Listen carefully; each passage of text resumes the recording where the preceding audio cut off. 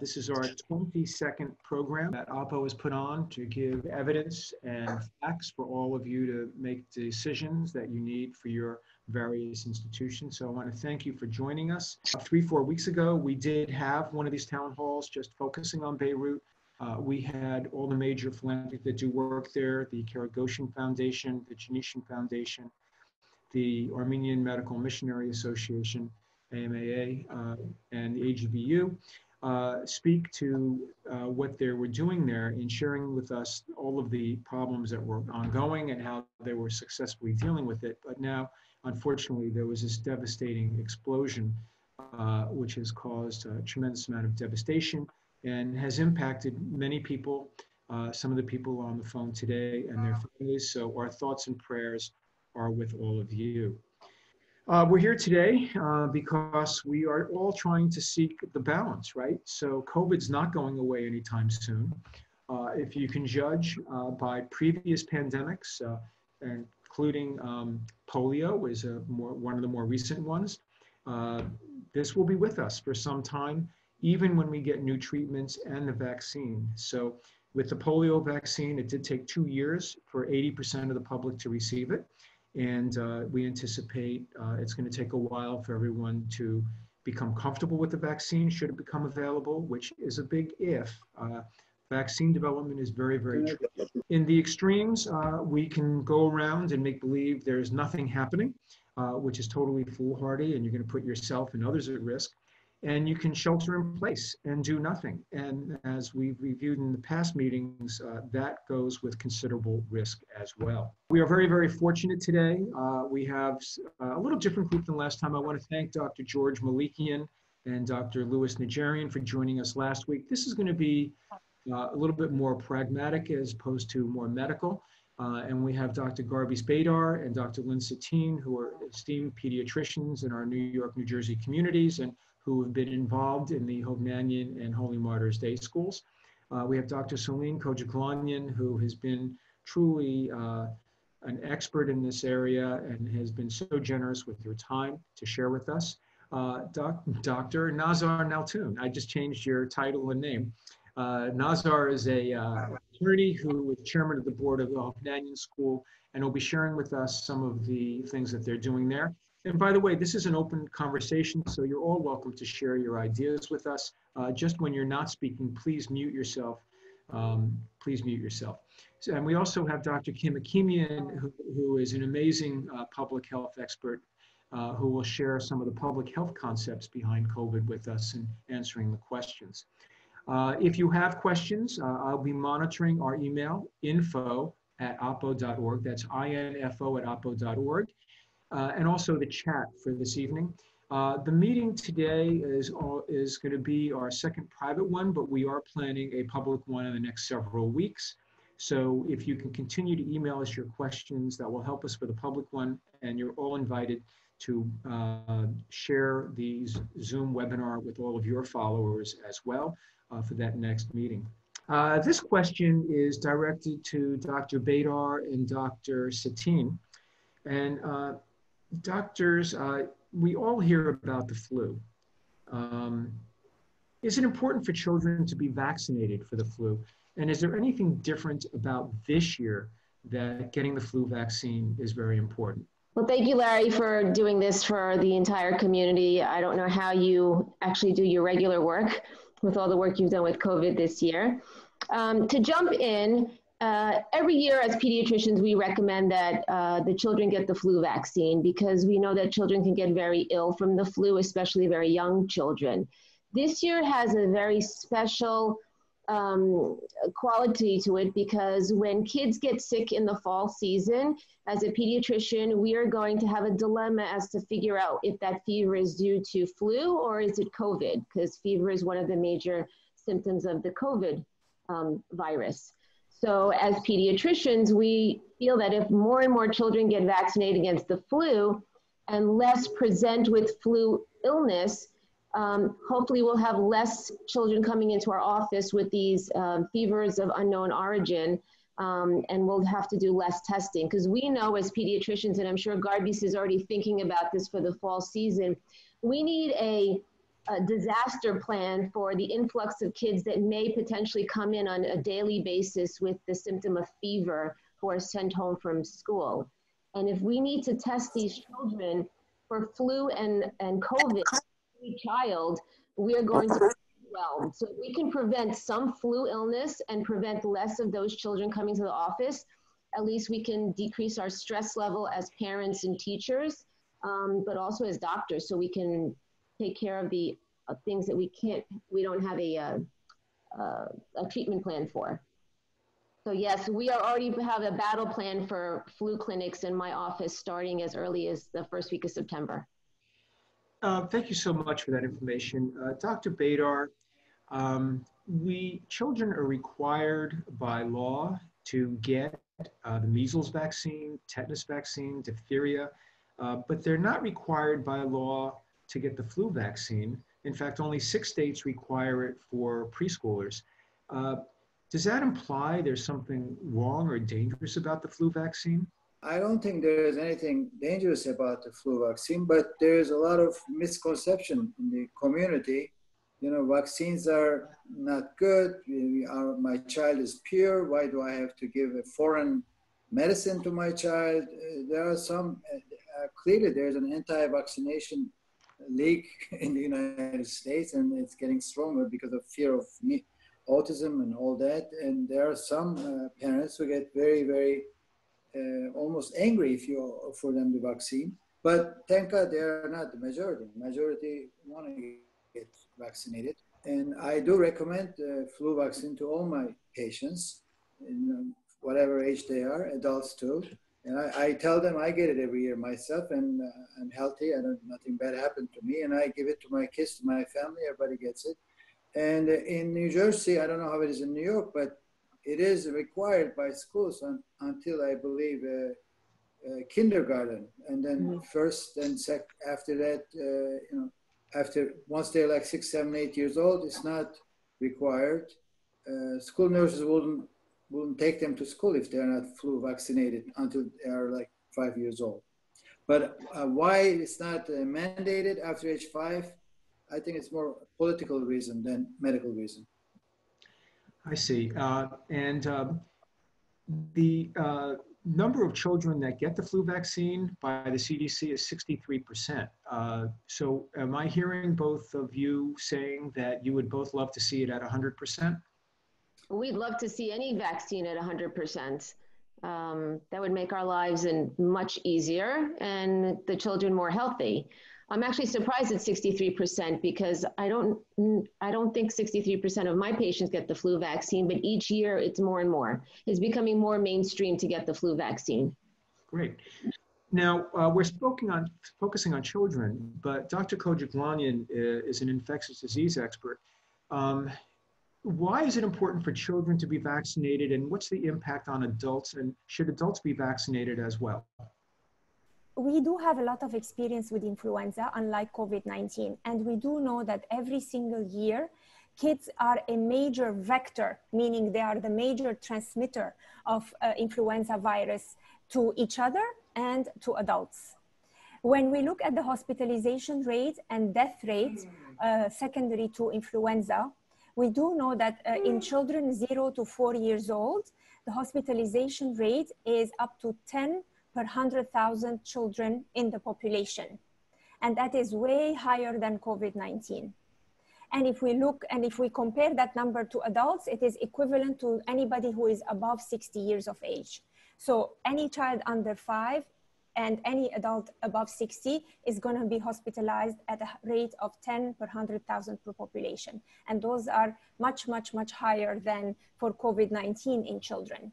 So therefore, and the mortality, we have lost almost on a yearly basis in the past 10 years between 100 and 300 children to influenza.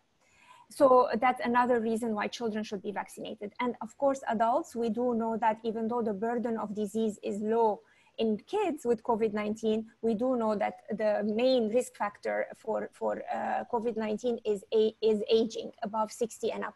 So if there is anything we can do to any adult above 60 to prevent febrile illness, to prevent hospitalization, to prevent death, and to prevent co-infection, So by co-infection, we mean you can be infected both with influenza and COVID-19 at the same time. And you can imagine the morbidity associated with having two severe viral infections. Therefore, we should grab every single opportunity we have to prevent this disease. And therefore, I urge the community to go get vaccinated as soon as the vaccine arrives to your doctors and pharmacists. Just to show you how profound it is, we don't think of the flu as a deadly disease, but every year since 2010, on the average, sometimes more, sometimes less, 56,000 Americans will die from the flu. So we do all need to pay attention. AAHPO is considering doing a pilot program to help boost the flu vaccine, and we may be looking for team captains from your various charities and churches and schools to help us implement this on a grassroots level. This is in the planning stage, but we would look forward to your help in doing that. Dr. Kojaglan, you did mention something that was interesting.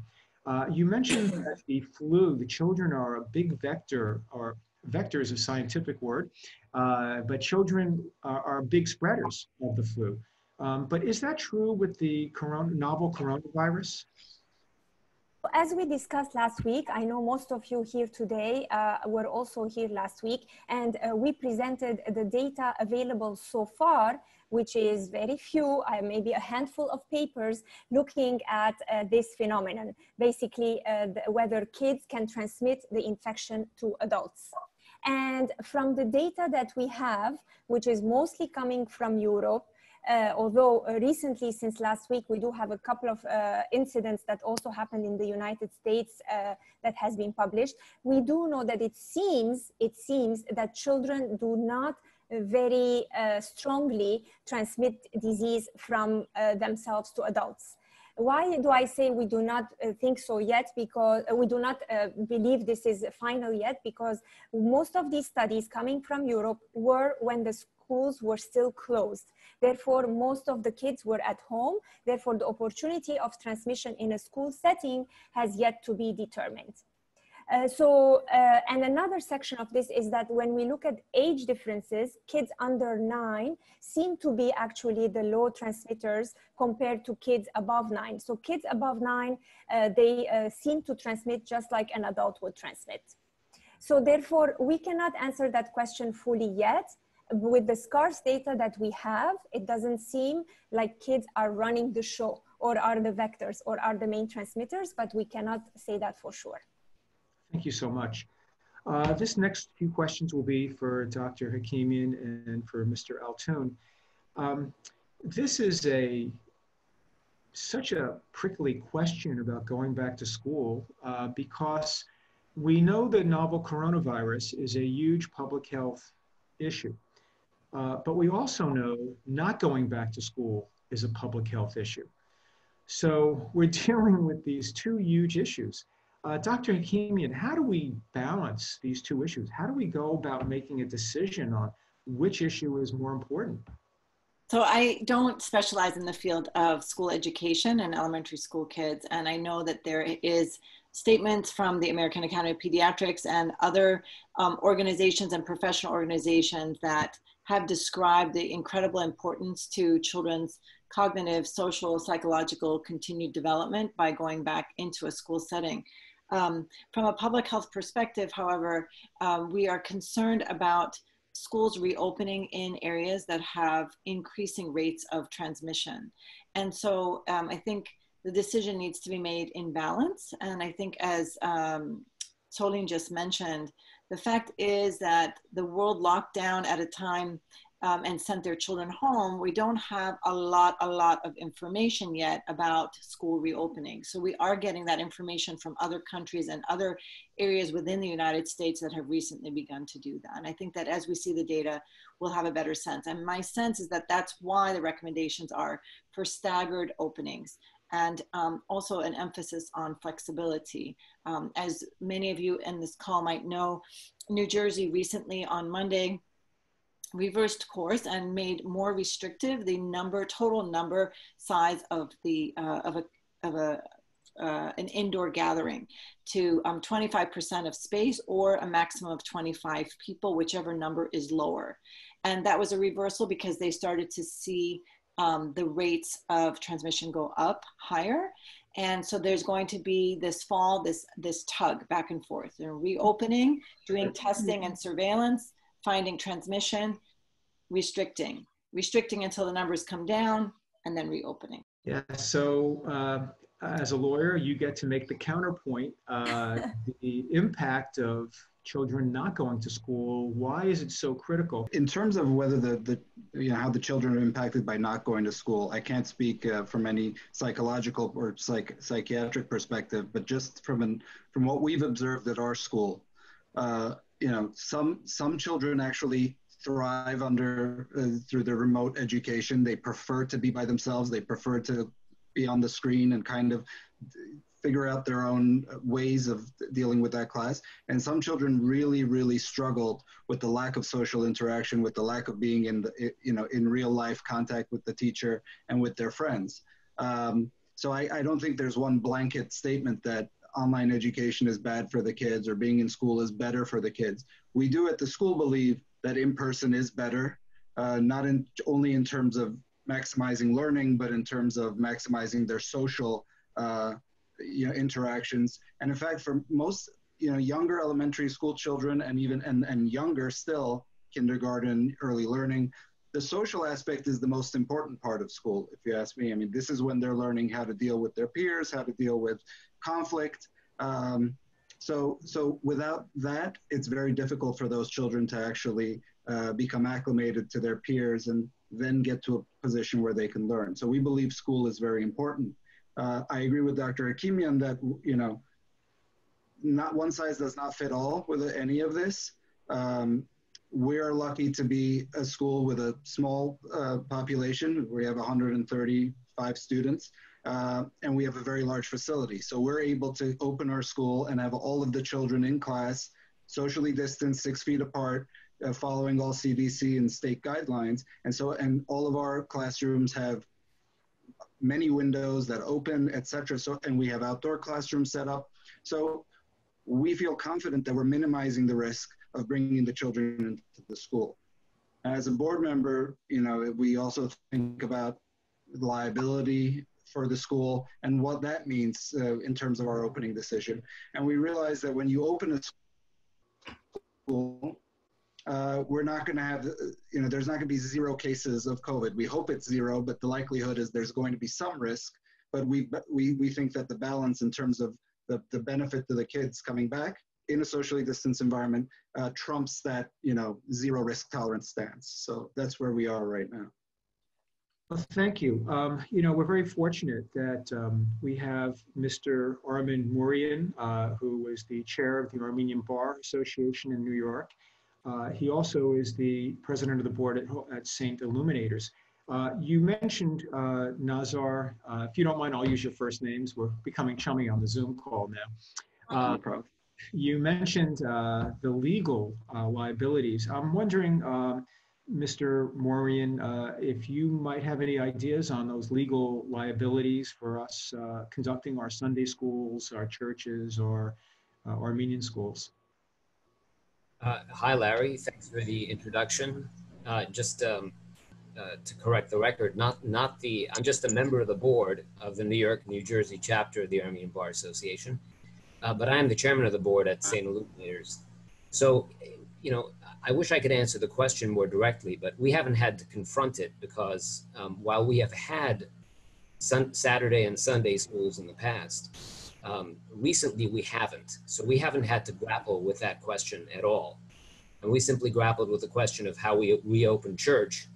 And, we managed to navigate that thing, it's a relatively easier set of issues, obviously, than dealing with schools. So, I think it might help if there's a particular question that I could that could help frame my, my answer. So basically, this is a novel area. There have been some talk in political circles about giving legal relief to all businesses. It's something in the back of our minds, but it sounds like we should be making our decisions based on what's best for our children, what's best for our families, and worry about the consequences later. I think that's true. And I think as long as, look, I mean, the decision making by organizations, and their managements, okay, are driven by their fiduciary obligations. As long as they meet their fiduciary obligations and don't act recklessly, they generally get the benefit of the presumption, what's called the business judgment rule. And I think that applies in most jurisdictions to nonprofits as well. So it's really about informing yourself and making careful decisions. And I think that's probably the best guide, right? You don't want to do anything reckless, but you also don't want to live in fear of the law, right? I mean, we have to live our lives somehow. We have to strike the balance. And I think that's probably the best thing that I could say about it. And we're all trying to strike that balance and not live in fear of the coronavirus and learn how to live with it. Dr. Baydar, you've been a wonderful pediatrician to so many Armenian families and American families over many years. What is your perspective on childhood development, the impact of social distancing, not playing with their friends, and just sheltering in place during this epidemic? It is crucial for children to play together, and in terms of their cognitive development, their speech development, social interaction, learning how to socially interact with each other. And there are some studies which show, children who are deprived from it, they can develop psychological issues. They can, I'm not a psychologist, but I know that they can develop depression. And I'm seeing it lately in my patients. I'm seeing it mostly in my teenage population. They are getting depressed. There's more drug abuse. There's more, depression, anxiety. I mean, a lot of my teenage patients are asking for Xanax lately, which I'm not prescribing. Lynn is going to agree with me on that for various reasons. So to answer your question, as we said, as I'm hearing from everybody, is no one size fits all solution here. You have to see the pros and cons. I get this question at least 10 times every day in my practice. Is it safe to send my child to school?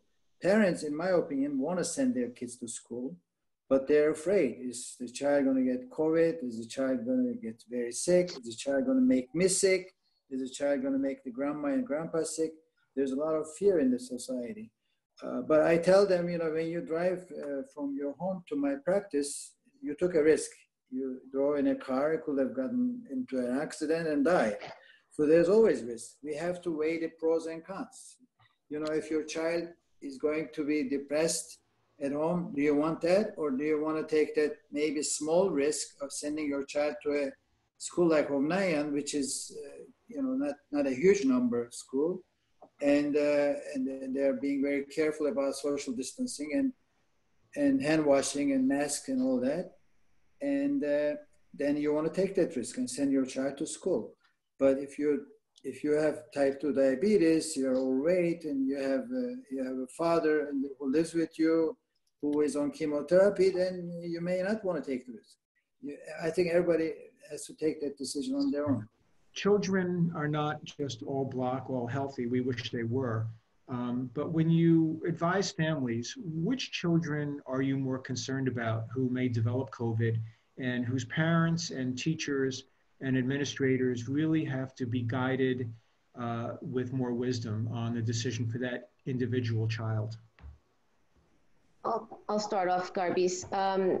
Certain populations we worry more about getting severe illness. Obesity, also in children, there's a lot of obese children. We worry about type 1 diabetics. High up on the list are kids who have immunocompromised systems, kids who are going through chemotherapy. And I would also put in that list, even though not a health problem in and of themselves, but if they live in a family where there is someone who fits the criteria of a medically fragile adult in that family. Another thing to think about is there are children out there with neurological disorders, autistic children. Those children tend to fare, I think, not as well with this kind of illness. So we have to be considerate of that population also. Definitely immunocompromised and type 1 diabetics and children on chemotherapy. And can you just define immunocompromised for us? Children who have immune systems that are weakened for a variety of reasons, in layman's terms. Okay, thank you. Dr. Bedar, would you like to add to that at all? I would add severe asthma too. I agree with all Lynn says. Obviously, there are risk factors. I would also add not just mild intermittent asthma, but severe persistent asthma. I will add to the high risk list. Dr. Kojaglanyan, Drs. Bedar and Satine very nicely summarized the major risk factors, diseases, red flags that we should be aware of.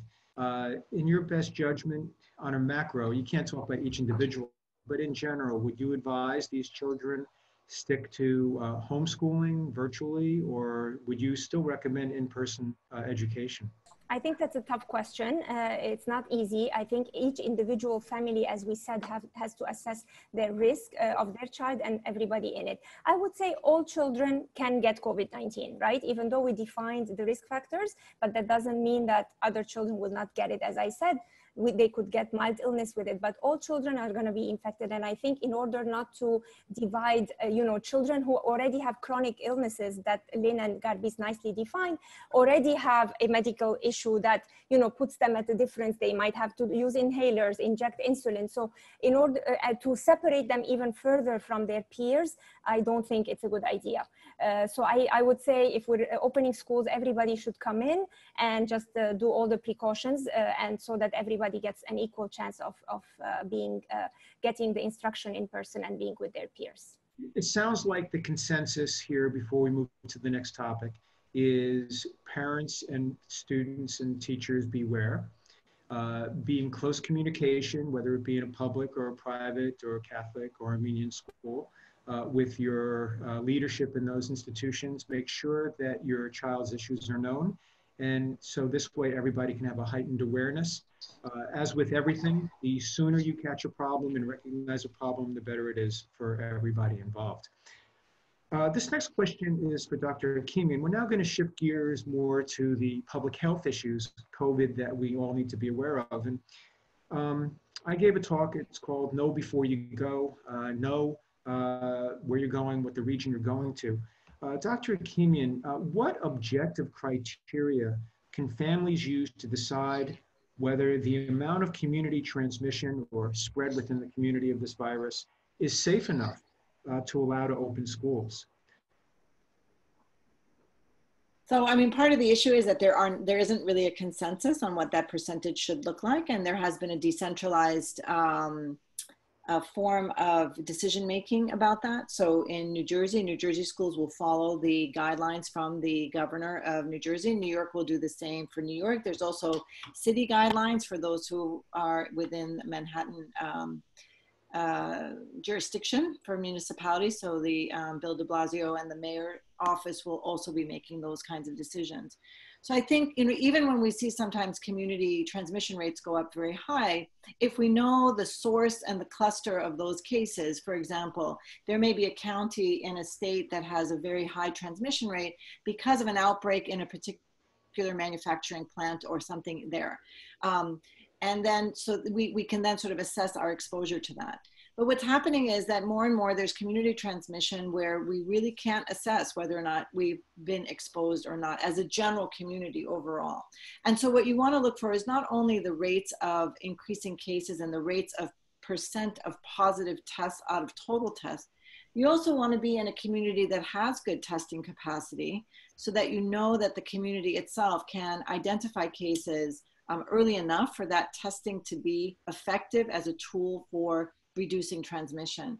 And you also, therefore, in collaboration with testing capacity, you also need contact tracing capacity. I would say that for Bergen County, New Jersey, we're doing okay in both of those capacities, but I still would warn everyone who is you know, opening up, and for example, Nazar, when you're opening up and thinking about testing, and I think Garbis, you can speak to this better in terms of the testing that you're doing for pediatric populations. Here in Ridgewood, New Jersey, this area where I live in Bergen County, there are a number of testing facilities, but they're still taking sometimes upward of 7 to 10 days to return the test result.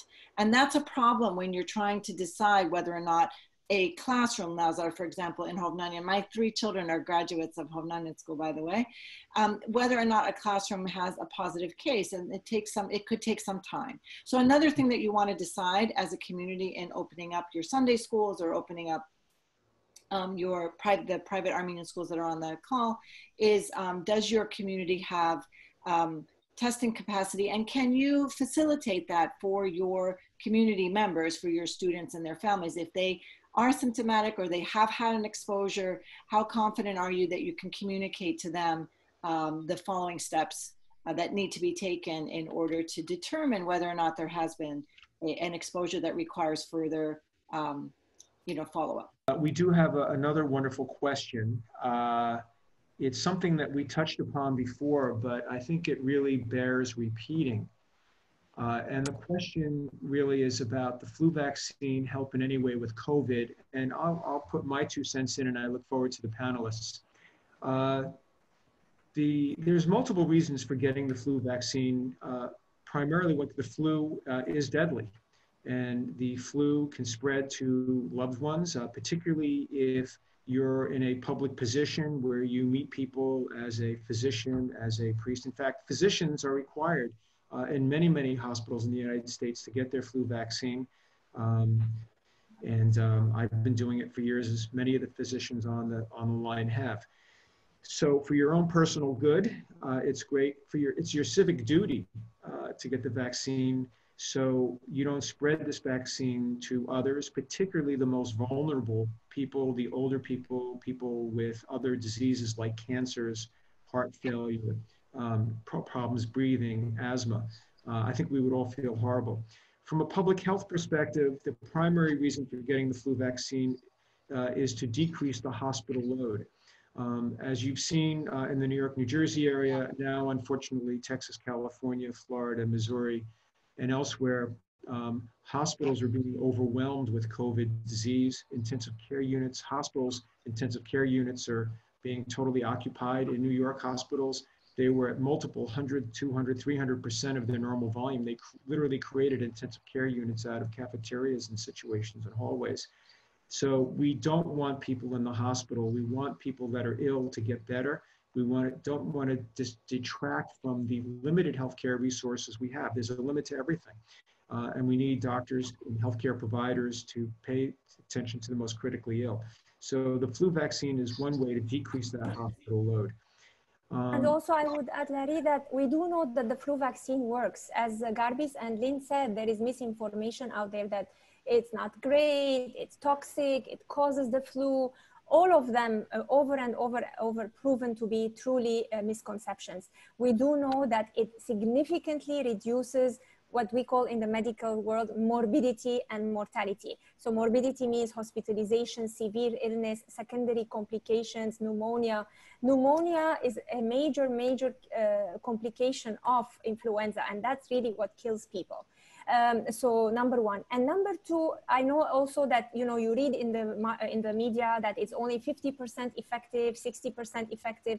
Yes, unfortunately, it is not as good as some of our other vaccines, but even with its 50%, 60% efficacy, it's still better than zero, number one. And number two, if you do get the flu vaccine, despite being vaccinated, there is many data showing that the disease is much milder. So it won't put you in the hospital. It won't kill you. So honestly, really no harm whatsoever. It is a killed vaccine. Some people think that it's a live vaccine, like the one in the nose used to be a live vaccine. We're not doing that anymore. It's really the safest, the least painful vaccine you can get. And this year is gonna be crucial to prevent double infections with these double whammies. Yeah, and so again, it's safe and effective. It's tried and true. It is true that some people, when they get the flu vaccine, might develop some muscle aches and maybe a little tiredness for a few days.